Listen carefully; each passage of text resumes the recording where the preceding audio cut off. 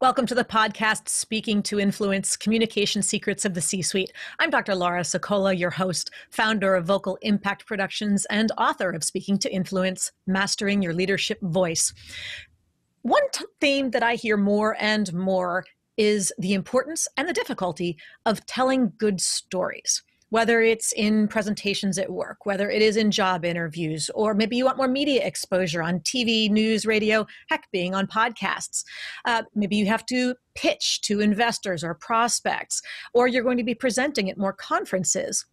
The question I keep hearing is, what makes for a good story, and how do you tell it?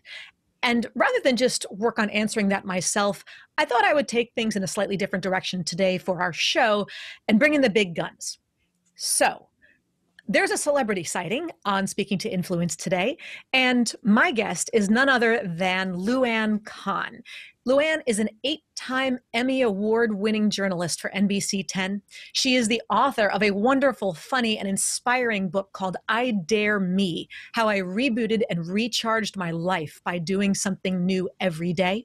And she's also currently the Director of Career Services at the Klein College of Media at Temple University. And with that, let me turn the tables and this is a little bit of pressure on me, be the interviewer of interviewers. Ann, welcome to the show.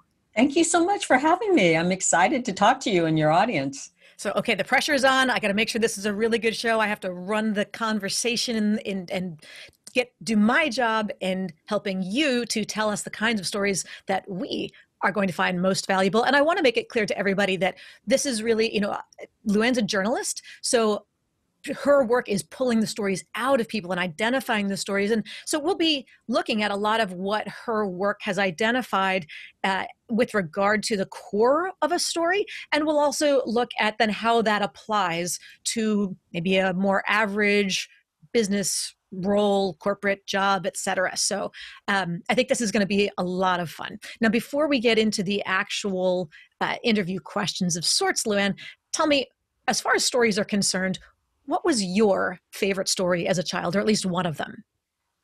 I was a huge Nancy Drew fan. Okay. Nancy Drew mystery books. I was thinking back, like, what was my earliest books? It was probably Dr. Seuss. And back when I was growing up, Dr. Seuss was brand new, red fish, blue fish, one fish, two fish. Yes. I mean, I think those were my first books, and I loved the imagination of that. And maybe the Nancy Drew books explains why I eventually became an investigative reporter. Boy, sure. I loved a mystery, and I loved that the main character was a girl, a woman, Yes. which wasn't that common back then. Right. So I remember reading them as well. I think those are, along with the Dr. Seuss, are classics that just seem to transcend generations, which is a lot of fun. And my son is 4, and he is very much a Dr. Seuss fan. So we'll see if I can eventually get him into Nancy Drew. It's a classic, right?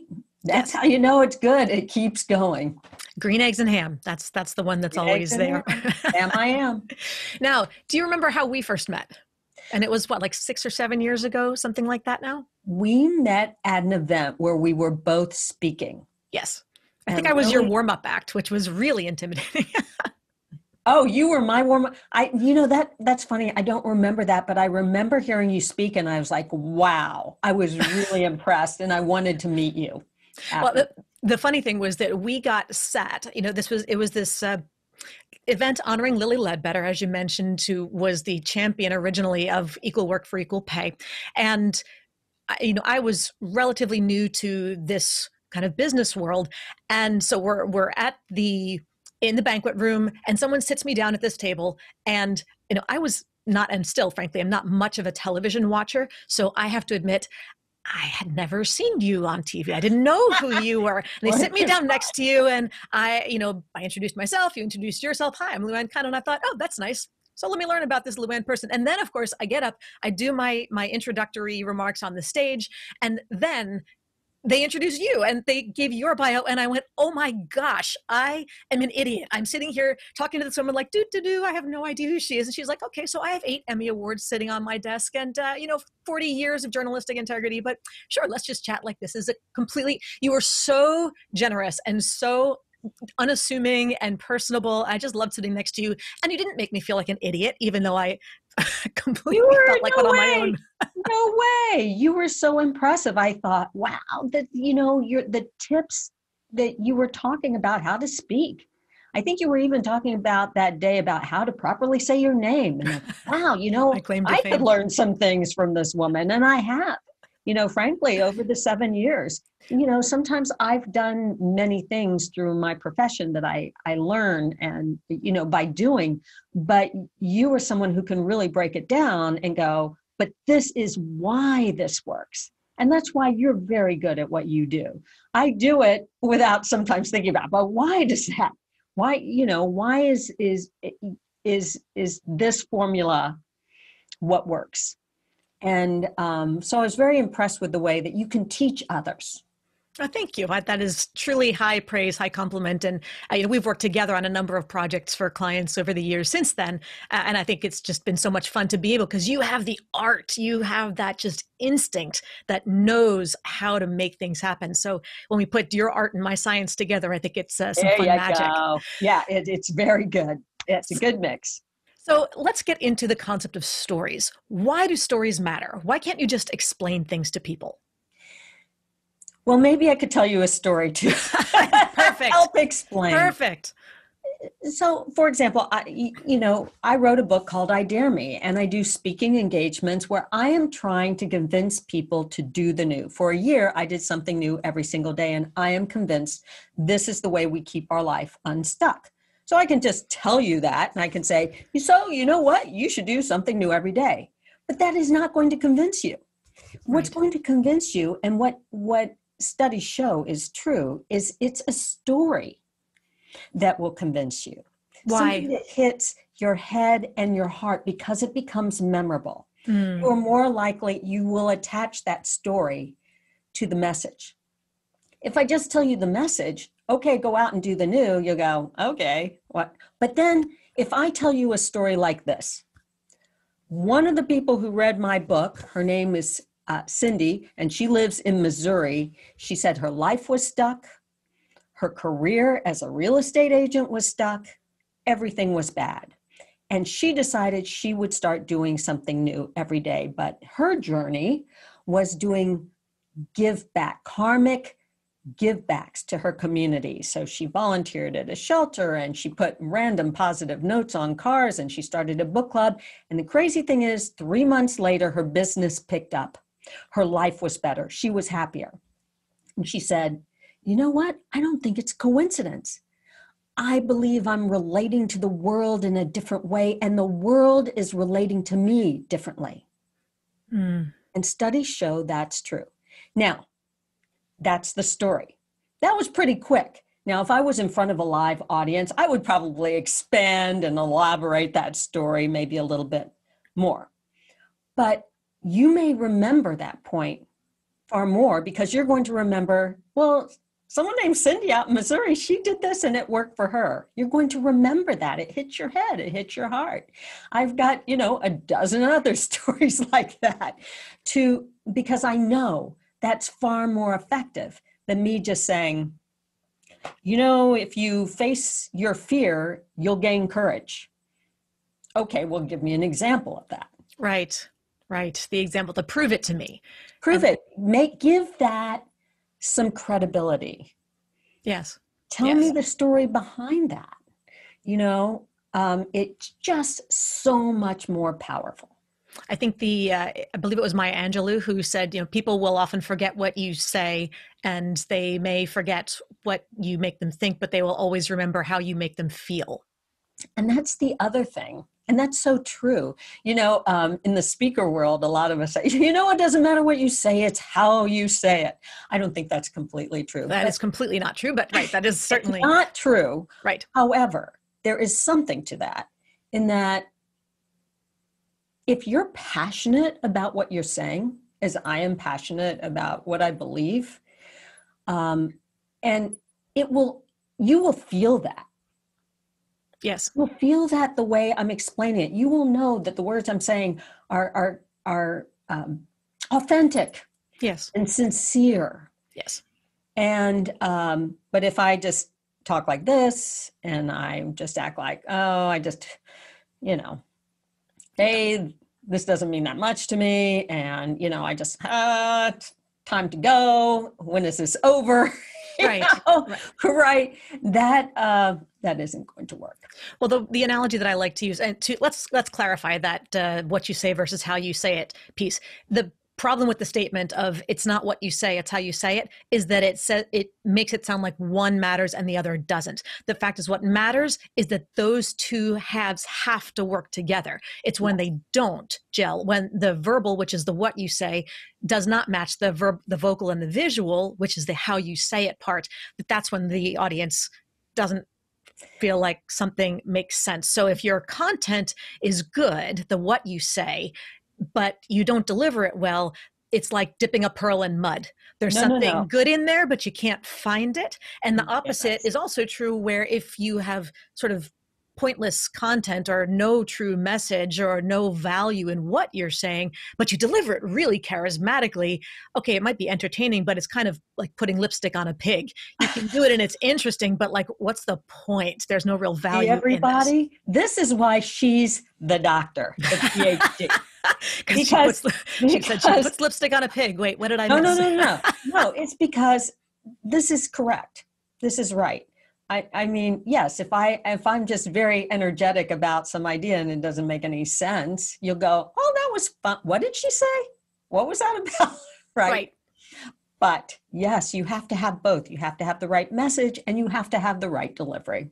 So with that, if you've got the right message and the right delivery, or how to create that, how to set it up right, what makes for a good story that has that potential? You have taught, there's a way that you set it up for a lot of the people that we've worked with that I love. What's that rule of thumb for reporters? What are they looking for? Well, in the news world, we talk about this a lot. What's new now, next, wow. Say that again. New, now, next, wow. Okay, so break that down for us. Yeah, in a newsroom, every single morning, there is a meeting to decide what stories are going to be covered. And it's often basically determined by that. What is new? Okay, what's happening that's different today? What's now? Okay, this is happening right now. We got to get there and cover it. It's present. It's ongoing. Go live, right? What is next? What is coming up that everyone needs to know about? We need to preview. We need to know about. And what's wow? Okay, like, oh my gosh, can you believe that? We always call it the Hey Martha story. You're watching TV and you see something and go, oh my gosh, hey Martha, what? You gotta look at this, right? That's the way we decide what stories are going to get coverage. So, but I think it's helpful for everybody when you're deciding what you're going to talk about. What's new about this? What's now? What's wow? Or what's the next thing that we need to know? And that's that information. But it's got to feel like it's relevant. Yes. It's got to feel like it's relevant to right now. And that goes for anybody out there. So whether you're doing an investor pitch, whether you are talking to your clients about diversifying your portfolio and doing more impact investing rather than just generic blue chip stocks, or whether you are looking at whatever it is, you need people to understand why this is important, why this is relevant, and framing it in terms of not a tabloid-esque reality TV melodrama, new now next wow, but it's the relevance. It's why should you care? Why is this interesting? Why is this novel? Why is this valuable? Why should it matter to you? I think if you can frame it in one or more, ideally, of that new now next wow angles, then people are more interested, as opposed, and of course you need to back it up with the numbers, you need to back it up with the why, whether you do insurance sales or you do something else, it's why does this matter to you? And that will capture the interest, I think, which is part of the importance. Can you capture their interest first and then maintain it? And with these framings, that should be able to help you do that. Am I understanding that correctly? Yeah. And you do this yourself. You talk about what do the candidates look like? Mm-hmm. What are they saying with their expressions and their voice, and what are the mistakes they're making, and what are they doing well, right? That is relevant to right now. That's relevant to And so that knowledge and expertise you have is, maybe if it wasn't an election year, we go, well, that's not so wow at the moment, but it sure is wow now. Sure. And it sure is now. Yes. And it's now. Yeah. Quite literally now, now that we're in the whole election season right now. So let's talk about some do's and don'ts when crafting your story, when delivering your story. I think sometimes the what not to do's are easier than what to do's. If I were just to say, like, what makes a good story? There's so many things to begin with. Let's start by narrowing down and crossing off the what not to do's. So what makes for a bad story or a bad interview? Well, what makes a bad interview is someone who is flat. I call it flat. Flat in their voice, flat in their expression. I mean, their facial expressions. Their facial expression, yes. Flat in their presence. The best interviews, and I've interviewed so many amazing people in my life, and some of them surprise you how great they are or how terrible they are. Ooh, okay, let's go there. So let's give me an example. Who would surprise you with how terrible they are? Okay, not to go tabloid on this, but I'm really dying to know who's terrible as an interview. So somebody who just comes to mind, and you may or may not know her depending on your pop culture knowledge, but Selena Gomez came into our studio one day, and I know a lot of people in the TV station were really excited. She was very hot at the time. So who is she? So for those who don't know, she's an actress. I think she sings as well. I have to say, everyone was more excited than I was. Okay. But she wasn't excited about doing this at all. She was coming into our entertainment show, a live entertainment show we were doing at NBC 10.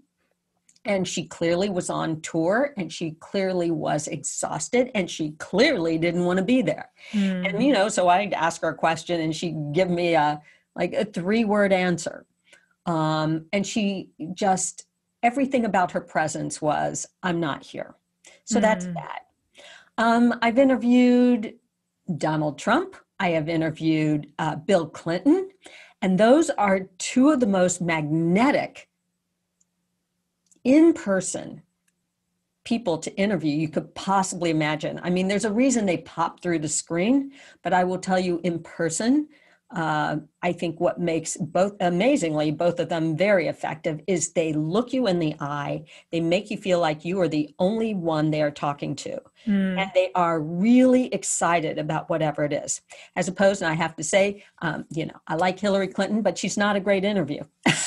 Okay, why not? She's not. She can be very flat and very technical. She'll get down in the minutia of something, and she's brilliant, but too many details as opposed to her husband, who will tell you a story, right? Who will make you feel warm and fuzzy. Something, right? Okay, I shouldn't have gone there. But as opposed to Hillary has a completely different way of communicating. Although it's interesting, I just saw an interview with her, and I feel like she's gotten better. She's gotten warmer. But the pressure's off now. The pressure's off, right? You always felt like, oh, she's holding back. You don't want someone to feel that. The other thing I would say is what makes a good interview and something for you to think about when you're being interviewed by someone is forget about the mic, forget about the camera. I mean, unless you're doing it virtually. But even if you're doing it virtually, you're having a conversation with someone. Remember, you're having that conversation with someone, and think about that. I think that's another way not to be so nervous. Just know that if it's a good conversation you're having with the interviewer, then you're probably doing a great job communicating to people who are listening. Yes. The listener wants to feel like they're eavesdropping on a conversation with somebody else. And if you're having a great conversation with whoever the one person is, then they get drawn in as well. It's like you're all sitting at the bar together, just having drinks. These two are chatting, and you're just there but absorbed. Yes. So, but that means it's got to feel like a good conversation. So if you're being interviewed, your answers can't be too short and terse and like you're protecting something. On the other hand, they can't be too long and go on forever. Because then, yes. most of these interviews are Oh, 3 minutes at most. That's a lot of time on TV, maybe 5 minutes. That's another good thing. Find out how much time you have. If you're going to tell a 2-minute story, your whole time could be up. Well, and boy, have Right? I learned that lesson the hard way in the last few months. With the elections, I've been on a couple of different channels with doing the reviews of the debates. But again, I'm apolitical, just like your storytelling. It's not about who you prefer politically, Trump, Mhm. Clinton, either Clinton or otherwise. And so when I'm on, yes, I've got usually 3 to 4 minutes for my segment, but that also includes they're going to queue up some video clips, they're going to ask questions, they're going to make their comments. So my answers are supposed to be like 20, 30, maybe 40 seconds at a Right. piece. And that's about it. Otherwise, and that's been hard, holy moly, to get answers down that tight, especially if you don't know what the questions are going to be in advance. You may think you have a sense, but it may or may not happen. No, yeah. And I think it's good to prepare as much as you can and start maybe even putting a clock on it as you answer. So you get a sense of what does 20 seconds sound like? Yep. What is 40 seconds? What's Yes. a minute? Oh, it Because evaporates. It evaporates. Oh my gosh. yeah, it does. But I too have made that mistake. I'm used to being the person interviewing, but when I went on tour for my book, I remember being in a studio in Atlanta, and I was invited into the studio to talk about a book, and I had an appearance there in town. I was doing a book signing. And the interviewer, I think, asked me one question. Well, tell me, how did you start on this journey of doing something new every day? Well, I told her, well, first I had this idea, and then I did this, and then I made a list, and then I found out this. I went on and on and on. And then she said, well, thank you very much, Lynn. It's been nice having you. See you later. I had eaten up almost all the time and given her no ability to follow up with questions. And that makes a bad interview, right? I had just hogged the whole thing like I was in charge. Talked and talked and talked. And then she was like, okay, well, great. Thanks, Luann. Bye. We're out of time. So, you just have to be aware of those things. So what should you have done if you could go back and have a do-over? Oh, I should have had a 20-second answer to, I was stuck. It should have been something like, I was stuck in my life. I didn't want to change. There had been a downsizing and technology I didn't like. My daughter had this idea to do the new, and I started this journey, and it changed everything. Mm-hmm. It might just be that. And then let her say, well, how? What happened? Yes. Let the interviewer pull some things out. You don't have to tell everything in that first answer.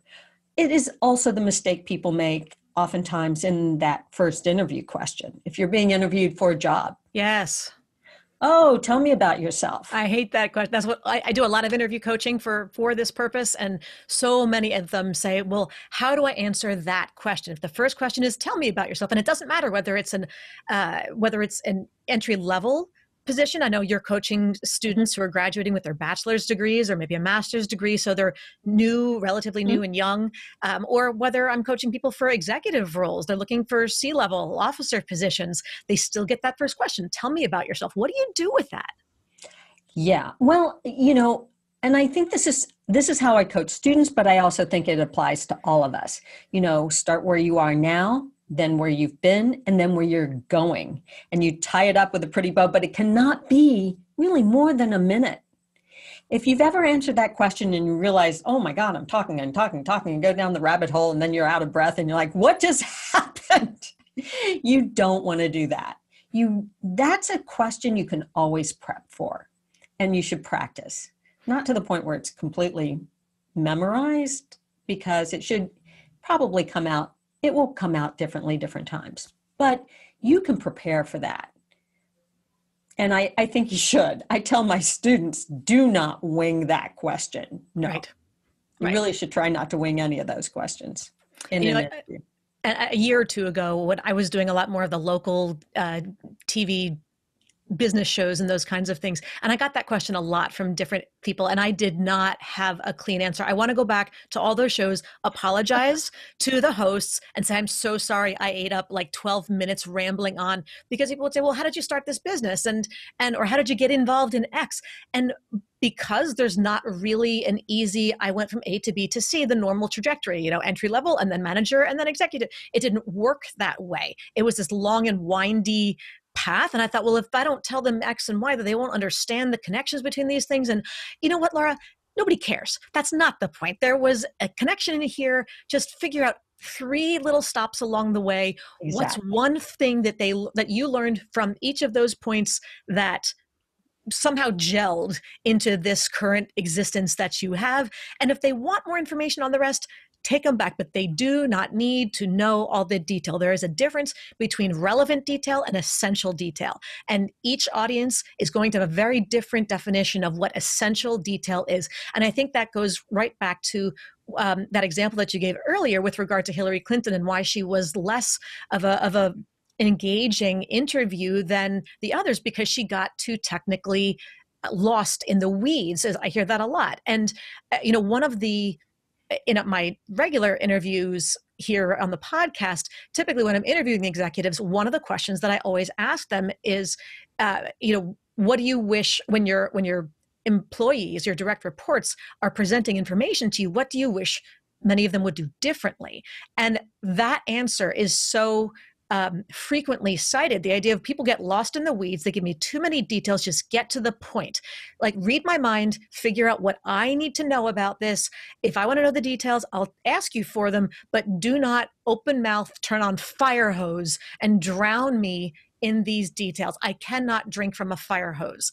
Just you do the work, digest it for me, and then we'll go from there. And that's so hard for people to do. Give the cliff notes, but they have to be interesting cliff notes, yes. Right? So in other words, if you said, wow, and a lot of people ask, how did you come to write a book?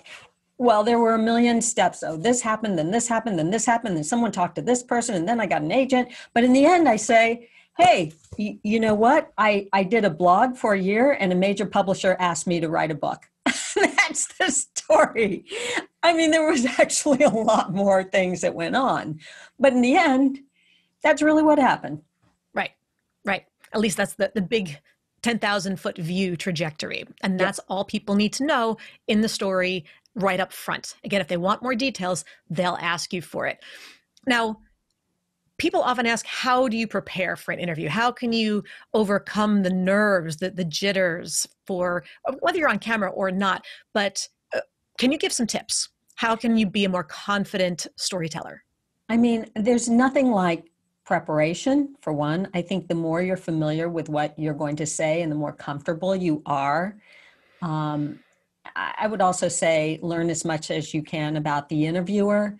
If you can, get into the environment you're going to be in as soon as you can, earlier than the interview. The other thing that always makes me feel better, and I wouldn't say it's a trick, I would just say that, especially if I'm speaking in front of a major audience or someone is going to interview me, I like to have a conversation with them right beforehand. It's casual, it's chit chat. If I'm walking into a huge audience, I want to meet some of the people in the room. And this works for me. I always find that makes me more comfortable. It helps me understand who's my audience. Oh, it's Joe in the front row. Oh, Joe, we just had a great conversation. It always puts me at ease and reminds me, everyone's friendly and ready to hear the information you have. But I do believe in preparation. And I feel like the more you're prepared, the less nervous you are. But the other thing is it's just experience. You just have to put yourself out there. Yeah. And you get better with experience.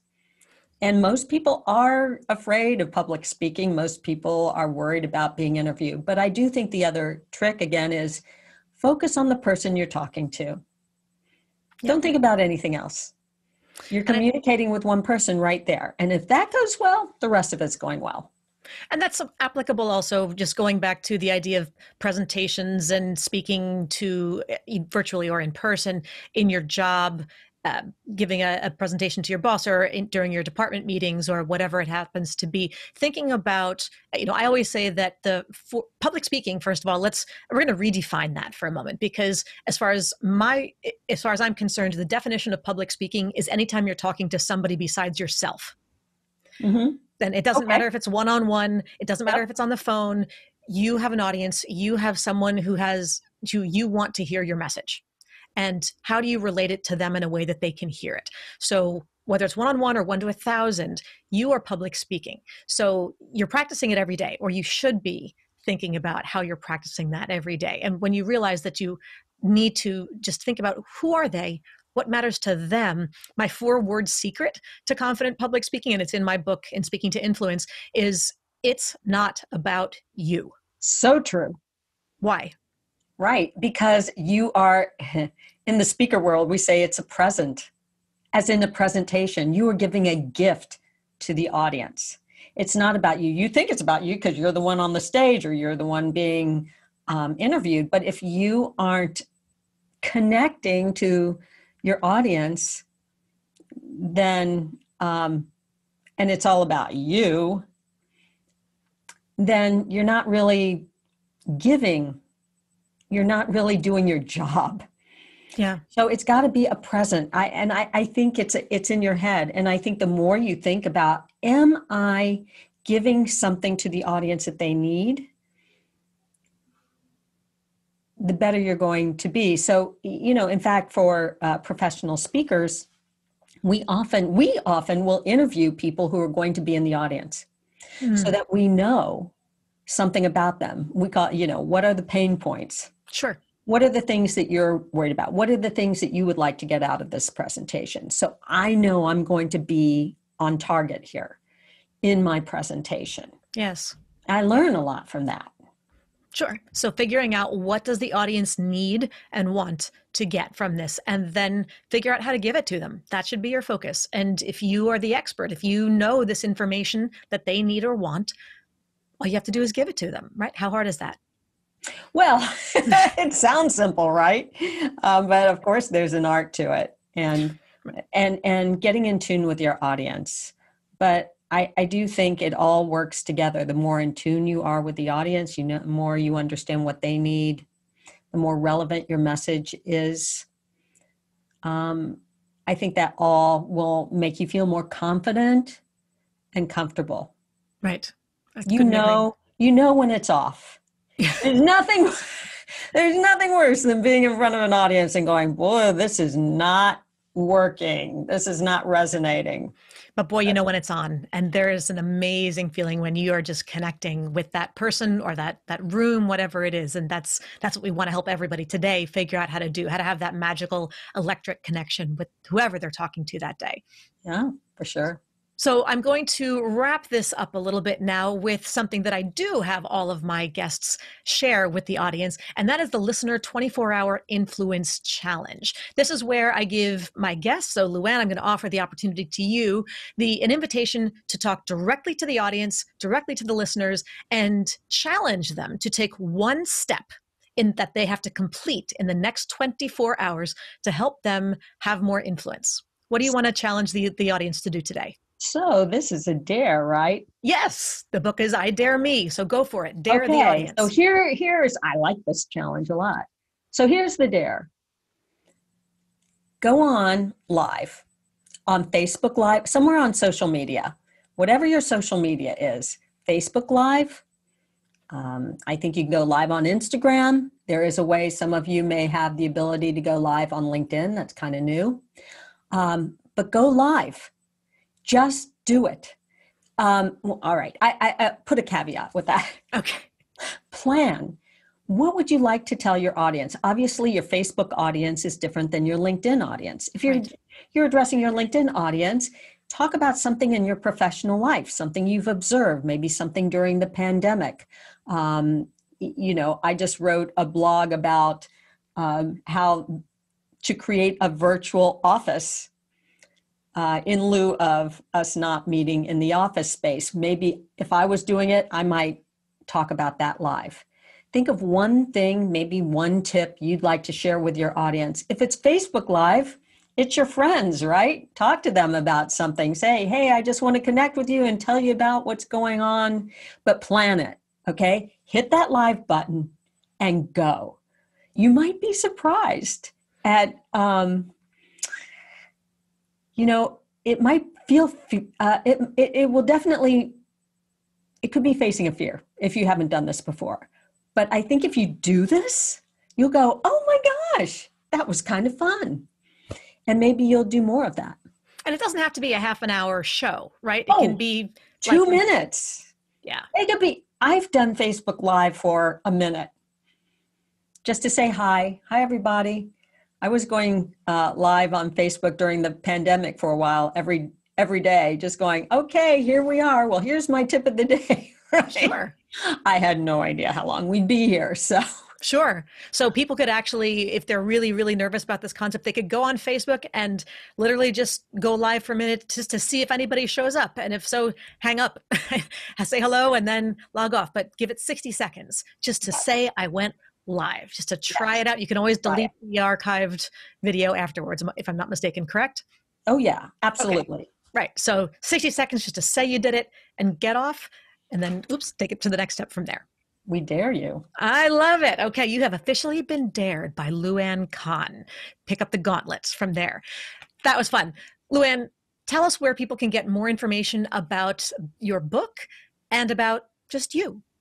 Well, if you're interested in learning more about I Dare Me, the book, or getting my blog, a weekly blog, go to luanncahn.com. It's LUANNCAHN.com. I'd be happy to put you on my mailing list. You can find I Dare Me still in bookstores. Yeah. If you go to bookstores, you can still find it at your Barnes & Noble. You can get it on Amazon. There's an audio book. I'd love for you to read the book. And you know what? I answer all of my email. So if you want to email me at luanncahn.com, I'd be happy to talk to you. But again, you can find all of that information at my website, luanncahn.com. That is fantastic. And I have read I Dare Me, and it is so much fun and so inspiring. So I really do encourage all of you to pick it up at your convenience. And look, we've got plenty of time because we're not going out. So add it to your reading or to your listening list today. Ann, thank you so much for joining us on the show today. It was so much fun. Thank you. And to everybody else out there, thank you for tuning in once again. Be sure to subscribe so that you don't miss any episodes. And of course, if you haven't had a chance to do so yet, be sure to give us a 5-star review on iTunes so we can help more people access the opportunity to expand their confidence, presence, and influence. With that, I'm Dr. Laura Sokola with Vocal Impact Productions. Thank you so much for joining us today. We look forward to seeing you again soon. Hi, everyone. This is Dr. Laura Sokola, and I want to sincerely thank you for listening to the Speaking to Influence podcast. If you love listening to these episodes as much as I love bringing them to you, be sure to subscribe so you never miss an episode. And please go to iTunes right now to rate and review our podcast in order to help us expand our reach so even more people can master the 3 C's to command the room, connect with the audience, and close the deal.